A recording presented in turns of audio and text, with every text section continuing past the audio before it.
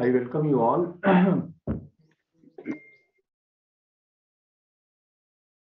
Today I am going to begin with the macroeconomics, and today I will introduce uh, to you about the objectives of macroeconomic policy and the instrument which the government or any nation can use to attain those objectives. You may recall that in the beginning of the discourse, we made a distinction between microeconomics and macroeconomics. So when we are looking at the individual component of an economy, like the behavior of an individual consumer, behavior of an individual producer, or behavior of a particular market, we are dealing with microeconomics. And when we try to look at the aggregate activities of all consumers, all producers, not one price, the price of a particular commodity or services. Rather, we look at the general level of prices. Then we are in the domain of macroeconomics. Macroeconomics, if you look at the history of macroeconomics, you know the macroeconomics as a discipline developed after the depression of 1930s in its full-blown form. Whatever economics we had earlier, it was microeconomics. So when I discuss about fiscal policy, then I will briefly describe about the development also. Today, what I am going to do is that I will try to discuss the objectives and the instruments of macroeconomics policy, so as to provide you an overview of what we are going to discuss in fourth and fifth unit that consist of macroeconomic concepts. In fourth unit, we are going to discuss about the concept like national income. Before that, circular flow of economic activities. We'll discuss about two policies, main monetary and fiscal policy. Then in the we will go on to discuss about inflation, economic growth, business cycles, then exchange rate determination, balance of payment. So this is what we are going to discuss in fourth and fifth unit together. So let us start and try to understand what are the objectives and tools at the command of a nation are. So let's see what are those.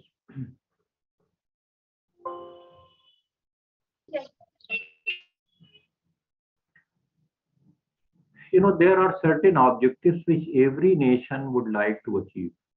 When I say any nation or any country for that matter, I'm not making distinction what is nation and country. And every nation, be it USA, be it India, be it Mongolia, be it any other country, there are certain objectives which every nation would like to achieve. And where these objectives are stated in economic policy document, even in the speeches of political leaders, you know, you may find that in politics. These objectives are enunciated. So every nation would like to achieve. What are these objectives? The first objective, you know that in this first lecture, I'm avoiding the jargons. Otherwise, we could have written with starting with. So that is why instead of writing GDP, I have written output. Every nation would like to achieve high level of output accompanied by rapid growth. Not that every nation would like to attain high level, but it is not, this increase in output should not be once for all increase. Rather, there should be a tendency for the output to increase over a period of time. Now, the terminology to describe this is known as the national income or gross domestic product. That, to put it in the terminology of GDP, every nation would like to achieve high level of output, and this increase in output should be rapid.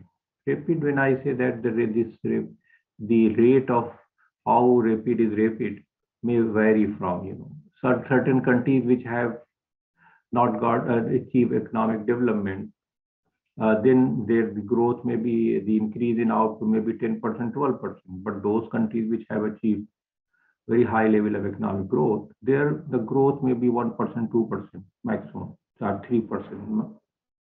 But any stagnant output, any nation which is facing a deceleration in output is not a good sign. That is why one of the most important pointers about the health of economy is to ask the question, what has happened to the output? Whether output has increased or decreased. Like we talk about COVID and all that, that because of there was deceleration, but I will discuss that point also, because sometimes the numbers are reeled off that we have attained this much growth, but there are something which is missing there. Unless we understand the context, we will not be able to. So this idea, this measure of output, we can know about the growth in GDP or the national income.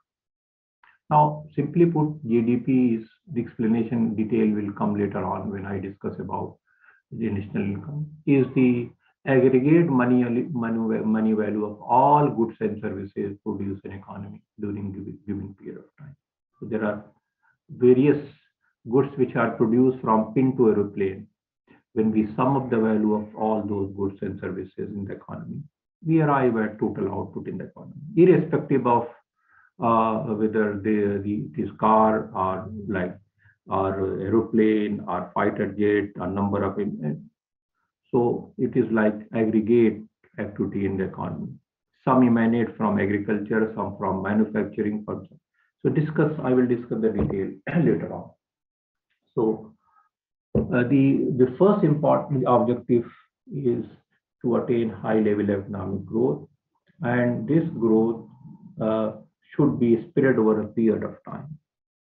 Then another important objective is employment. One of the main plank in election, that what is the use of growth? Economy is growing by 10%, 12%, but if it is not generating employment, if it leading to increase in unemployment, then the big question mark is there, that whether this growth is science employment or growth is not leading to generation of employment, then it may be growth which may not benefit the society at large. Maybe certain section, certain strata of the society may benefit.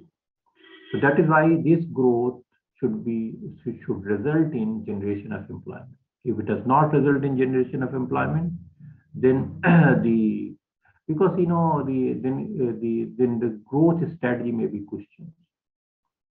And that any economy, any nation which have got a very large army of unemployed youth is not a good sign. In certain countries, if there are certain level of unemployment which will be there, like in US, another 6-7%, it's called natural level of employment, because there are certain transitions taking place. Some people are leaving job, joining other. If women workforce is there, then maybe that because of certain activities they may withdraw for some time. That is why there might be voluntary unemployment. They would not like to work. So, but the moment in India, for example, you understand the huge army of unemployed youth. Not only that we are not able to generate employment, but there is a backlog, huge backlog of unemployed youth. So growth should result in employment generation. Those who are willing, able and willing to work, they should get a job. And it does not mean that 100% employment, but I said that there will be some level of unemployment that is called natural level of unemployment. Maybe cyclical, maybe sometime, because of the fluctuation. Some workers are laid off, but it's a temporary phenomenon, not a perennial position of unemployment. Like then, even if a nation is able to attain high level of economic growth, and this is producing employment, but at the same time, prices start rising. So that is why it should be accompanied by stable prices. Stable prices mean that the what we call in terminology inflation should be low. That is, a rise in general level prices should be a moderate level. Not that the prices are rising by 10-15%, like what we call overheating. You are able to generate output employment, but prices are also rising very fast. When prices start rising very fast, then it becomes very problematic for the nation, because all the efforts will be directed towards containing of the rise in price. So if growth and other thing may be affected because the government would like to curb the rise in price. And like 14-15% in India for a very long time it has to be. Like RBI has a mandate in India that we should aim at 4% plus minus 2, 6 are, its inflation targeting is. That is why Mahangai or the inflation is a big concern. And you know that if prices start rising, then government has to use all its measures, monetary, fiscal, and other, to curb it. Otherwise, if it is allowed to run amok, then it will create problem for the growth and other things. And there are various consequences of rise in price, which we'll discuss in detail in inflation. What are the consequences? Then another important objective which any nation would like to attain is healthy balance of payments. No nation lives in an island, lives in autarky. It has got relationship with the outside world through export and import, through flow of capital. So that is why that relationship, that transaction with the other countries are recorded in what is known as balance of payments now. Balance of payment record how much we are exporting, how much we are importing, how much foreign investment we are receiving, how much we are how much we are investing abroad. So because export, if a country is exporting more than import, it means that this inflow of foreign exchange is higher than the outflow of foreign exchange. So, so that is why balance of payment account is very, very important. And if a country is having persistent current account deficit, that is, it's exporting less than import, its import is higher than. So it means that outflow of foreign exchange is much higher than the inflow of foreign exchange. Then, unless it is supplemented by by the flow of foreign capital, nation may face problem. How to pay the import bill. So many of you were not born in 1991. I think all of you, hardly maybe. When the financial crisis erupted in India, when Manmohan Singh was the finance minister and Narasimha Rao was the prime minister, then the 1991 financial crisis in India erupted because of this balance of payment. Our foreign exchange reserve had dwindled to a level which was barely sufficient to pay 3 weeks import. It means now we are having a very healthy balance of foreign exchange reserve. So what we have to do, if a nation default in making a payment, in foreign exchange, then we have to import or we have to transport gold to Bank of England. We have to borrow money to pay for our imports. So that trigger was on account of the problem on foreign sector front that is caused by balance of payment crisis. Now, these are some of the objectives which every nation would like. In addition to this, there are other objectives which also will be there, like because when you are achieving high level of economic growth, then employment generation is there, reduction in poverty, reducing inequality, and some other measures like food, health, a long list of objectives are there. But any nation which is not able to attain high level of economic growth or increase in output may not be able to fulfill any of the objectives. Because if the growth is stunted or growth is decelerated or there is a decline in growth, then objectives may be achieved. So let us go through once again these objectives, which will be, of course, taken up in detail. The first objective is that every nation would like to attain high level of output, and this should be this increase in output should be a persistent increase, should be a sustained increase, should not be once for all increase. That is one time increase. A sustained increase in output, and in other words, sustained growth in GDP. And this increase in should result in generation of income or low unemployment. And while attaining these objectives, it should be attained at somebody. Let me check it. Who is this? Please mute yourself.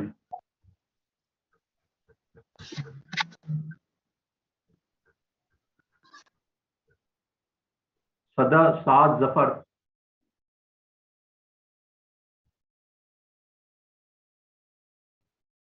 Okay, sir. He is now on mute.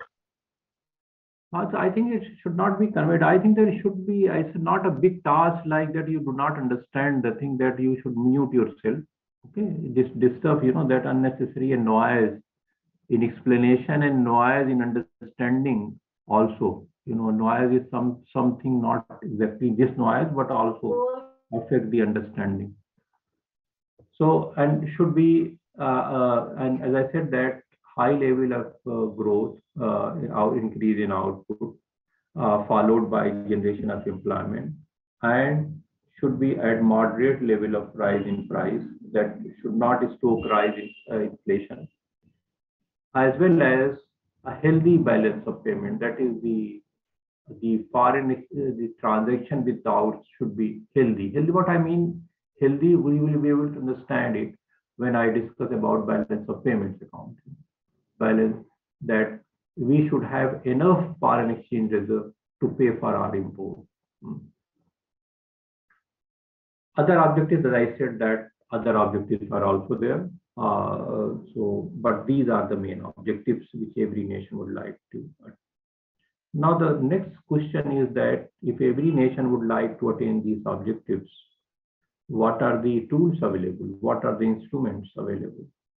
The first tool which government can use to attain these objectives is known as monetary policy. Monetary policy tries to attain these objectives by increasing or decreasing supply of money in the economy. And it is conducted by the Reserve Bank of India, which details, of course, will be taken up after national income. For instance, if prices are rising fast and government, the RBI wants, RBI is a government's bank of contained prices, then RBI will curb supply of money. And since RBI operates through banking system by taking, because it has got various instruments like bank rate, open market operation, the various tools. So CRR, SLR. Yes. So by varying these, either the money supply can be increased or decreased. So the RBI can use this instrument to contain the rising price. Or if RBI want to promote economic growth, Then easy monetary policy, that is uh, the the rate of interest can be brought down, and that can make the borrowing cheaper, and that can lead to more investment and more output, employment, and so on and so forth. So RBI is monetary policy one policy. Depending upon the economic condition, the RBI will increase supply of money using a set of tools which it has at its disposal, and either will decrease supply of money. Then in addition to monetary policy, government has also got a tool which is known as fiscal policy. Fiscal policy is implemented through budget. Recently, the government announced budget. Budget is a statement of receipt and expenditure, how government is going to get revenue through tax and non-tax, and how it's going to spend money. So by using budget, fiscal policy is a broad term. So by, for example, the unemployment growth is declining. So what the government can do? Government can bring down the taxes and increase expenditure so that more growth is generated. So depending upon the economic condition, government can use the taxes and expenditure. Either taxes can be increased. Taxes are two types: direct taxes, income tax, corporation tax; indirect taxes, which are commodity taxes. So either can be increased or decreased. Our expenditure, public expenditure, is government expenditure, can be increased or decreased. Details I will take up. Now, these are two main tools, monetary and fiscal policy. So government can use these two tools to attain high level of output, generate employment, and contain prices, and to attain healthy balance of payment. But sometimes it happens that these tools, these instruments, they fall short because in certain extraordinary situations, certain drastic steps are needed. So in that case, government uses a policy which is known as income policy. We hardly, rarely it is used. Income policy is a use of sometime, the government, issues certain directives, especially in the case when prices are rising very fast and monetary and fiscal policy are not able to make dent on rising price. So what the government can do? Government can issue directives that the salaries, wages will not increase, dividend will not be paid, because dividend, the companies pays dividend, then people get income, and they can spend. When they spend more, that further prices may rise. So government may issue directives, and in India, government has used in 60s and later on that the government curbs the distribution of tax, dividend, and also issued directives that the salaries and other will not be increased, because if salaries are increased, then the companies will add to the cost. If they are paying more to the workers, they will add to, and then further rise. So as I said, that hardly nowadays the income policy, but in extraordinary situation, that directives can be. So by and large, we find that government uses monetary and fiscal policy to attain these objectives. So that is why if you want to have a scorecard of health of nation, then these questions should be asked about the output, GDP, about employment, about the price rise, inflation, about balance of payments. And other thing also, for example, in recent time, inequalities in income and wealth has also become an issue. Economies are, attaining very high level of economic growth, but the gap between rich and poor has widened over the years. Or see, as I said, that employment generation, where employment is generated, whether the number of people who are poor remains same, or if it is not resulting in provision of health care and other facilities, or the other indicators of the life. So other objectives are also there, but an economy which is not able to attain high growth rate, high level of growth rate, we find difficult to attain other objectives. like output is like is the income of a nation. If income is not growing, see, attainment of other objectives may also become difficult. So this is a very brief about what are the instruments and objectives of monetary policy, and details will be discussed in your course. All these, like monetary fiscal policy, we are going to discuss. We are going to discuss about our output in national income, various concepts. We are going to discuss about inflation. We are going to discuss about the balance of payment and exchange rate determination, which is an important factor in affecting the so many things. You know, there are linkage between exchange rate and various other economic variables. So this is an introduction, and tomorrow I'm going to discuss about one concept which is the another introductory concept in macroeconomics that will enable you to understand what are the various components of macroeconomy, which we call the sectors in economy, like, you know, it is like anatomy, you know, various parts of the economy. And then we will discuss about the national income and other concepts. So I stop for today, just because I have to wind up. I have to attend a meeting. So tomorrow I will meet you at the same time and we'll continue further. Okay, sir. Thank you so much. Thank you, sir. Sure, Thank you, sir. sir. Thank you so much. You can note down, you can ask tomorrow.